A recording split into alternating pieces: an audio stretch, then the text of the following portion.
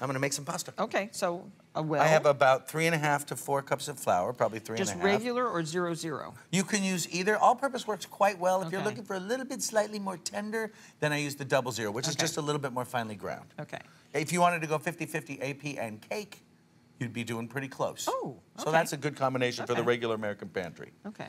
Now I'm taking eggs, obviously, from your chickens, I assume. Oh, yes. Look at those colors. Which are a little bit more golden and delicious than the standard American egg. That's one thing I always recommend to people. If you can find a farmer that grows eggs near you, which you can, then you always should because it's a great product. That grows chickens that lays the eggs. Exactly.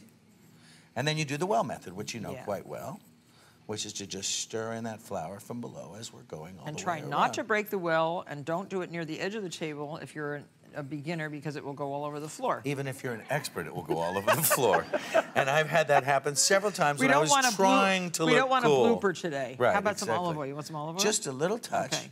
And then that's what, a teaspoon? Yeah, a little bit more. Yeah, like that. Like a tablespoon. Perfect. Okay. And that adds to a little bit of its suppleness. Now we're cooking some asparagus, which I think look just about done. So if you want to pull them and toss them into that shot. Do you hold it like this and see? Yeah. Yeah. What do you think? Does that look good? Looks good. Is this for grinding up or for? It's going to go. Some of it's going to go in the filling, and some is going to go on the outside. So I like to do a little bit of both. But they're still tender. I don't believe in the crunchy asparagus. I'll eat it raw, and then I like it cooked. I like it cooked though, cooked just through. Yeah. Okay. And I like it with vinaigrette, or I like it with just a little bit of ricotta, which I think is a really nice thing. I like asparagus any old way. Exactly, especially when it's right now from right here. So now the well method, of course, delivers you this now, and what you want to do is just bring it together with your clean hands. So no water. No water. No. Water is what goes in, and no salt. No. A lot of people are always wondering whether I'm going to season it. That's why you always have to very aggressively season your pasta cooking water. Right. Because that's the only time it's ever going to get that seasoning. Keep in mind, though, however, that pasta saucing is something that has to be delicate and light. Do you want to use this too? Yes, please. So now you bring it together like this and just press it. And you can see literally with one of these crazy mixers over there, you can make fresh pasta in 25 minutes, which for most people is a surprise because it takes at least 20 minutes to get to the grocery store and 20 minutes to get back. So the whole idea of buying something... And not to say the $4 gas and the car, the wear and tear on the carbon car. footprint and all the pain. Exactly. Well, if you can make it just like this with stuff that you have in your house, which is relatively easy to do. Now, the trick is to take this kneading process and to make it that elastic. You don't really get an al dente bite to fresh pasta. But if you really work the gluten, which is what happens when you introduce this liquid through the egg into the flour and stretch it by moving it like this, if you can develop that gluten, it'll give you a kind of a chew to it that's a little bit more leathery, not al dente like the nice bite of a spaghetti. Should I do anything with the ricotta? Well, yes. Now you're going to make the filling while I roll out this pasta. So we have 1.5 cups of fresh ricotta. Exactly. Now, what kind do you use? I try to get sheep's milk, but if I can find any kind of fresh cow's milk, I'm really happy about it. And like 2 tablespoons of olive oil? Exactly. So show the kneaded dough. All right, so the kneaded dough looks like this. You let it rest for about, I don't know, an hour. And then it's ready to go. Sometimes you have to give it a quick little knead one more time right when it starts. And then what you do is you cut it up like so. Where do you keep your knives here? I don't even need one. There. And we give it a press like that. Now you want to mix in the asparagus, a little seasoning. And some Parmesan cheese. Exactly. Salt and pepper. This. I love this machine. All these asparagus, so 20? No, save about a cup of them on the, you put them all in. Put them all in. Okay. So the asparagus spears have been cut on an angle like 1/8 of an inch, right? Yes. And then what you want to do is you want to go through the first biggest number 4 times folding it. Ooh. Makes a little pop. And then as you go, you just lower the number 1 time. Don't you love this? This is the greatest single invention of all time. I love the pasta maker. Oh.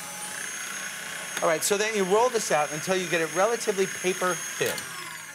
It depends on how long you're going to hold them. If you're going to cook them within an hour, you go on the very thinnest. But if you were going to let them sit for a little bit of time, then you might go on one slightly thicker number. And then go once more? Well, but leave that, like make the ravioli one thicker level than you'd imagine because you'll challenge the wall of the ravioli's integrity by the liquidity or the wetness of the actual pasta. Challenge the wall of the raviolis. The integrity, exactly. Well, you don't want to do that. Try to avoid that if you can. Now, what we're going to do is we're going to roll it and then cut it just like this. What are you making for Easter dinner? We're making grilled leg of lamb, ramp raviolis, very much like these asparagus raviolis. So put ramps and in there pastiera, instead? exactly. Okay. So These must be done over here.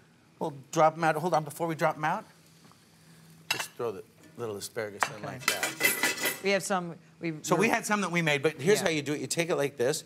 You'd put a little bit less ravioli filling in than you'd imagine when you're making them, for the same reason that you put a little bit less sauce on them than you'd imagine when you're saucing any Italian pasta. Because it's about the noodle itself, and we look at everything else as the condiment to that magnificent noodle, which gives us that wheat flavor and that beautiful chewy texture. So now, Earth Day.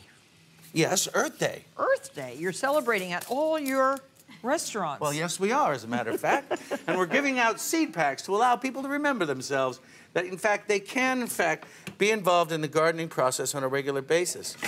So we're giving out these packs of arugula seeds. Dear Earth, we are sorry. We are working on it. Please be patient a little while longer. We think the world of you, dear Earth. Love the human race. That's us. We get a little sappy around the springtime. Love the human race, or love, comma, the human race? Love, both. Comma, the human race, but also love the human race as a directive. What a nice thing. And these are arugula. Where did the arugula seeds come from? Well, those are local arugula seeds born of the arugula selvatica kind that come from the streets of Naples, in fact. If you're walking around Naples, what you'll always see. Yes. Oh, yes. Now, here are the ramps. Here are what ramps look like. Yeah, now, if you've read the New York Times this morning, there's a big article about the wild ramp. And how it's slightly being overpicked right now for commercial purposes. Oh, I have my secret stashes here and there. Well, so far I'm I not haven't telling noticed anybody. I'm not calling the Times a liar, but I'm saying what they're suggesting is because you can get a lot of money for them, people are kind of poaching them like they poach anything else. How much are they a pound in the store now? Well, when they first start, they're 15 a pound. By the time they get down to being really local, which is around this weekend, then they're $4 a bunch. For Easter, they're 20. Right, exactly. They're a little bit more expensive. Oh, look how beautiful. So now we added little ramps. We have a little butter, a little Parmesan cheese, the homemade pasta, and then... Now, this would be a very nice first course this weekend. Absolutely. This is exactly what we're going to have at my house. Boy. Which involves just delicious, simple pasta as quickly as you can make it, just like that.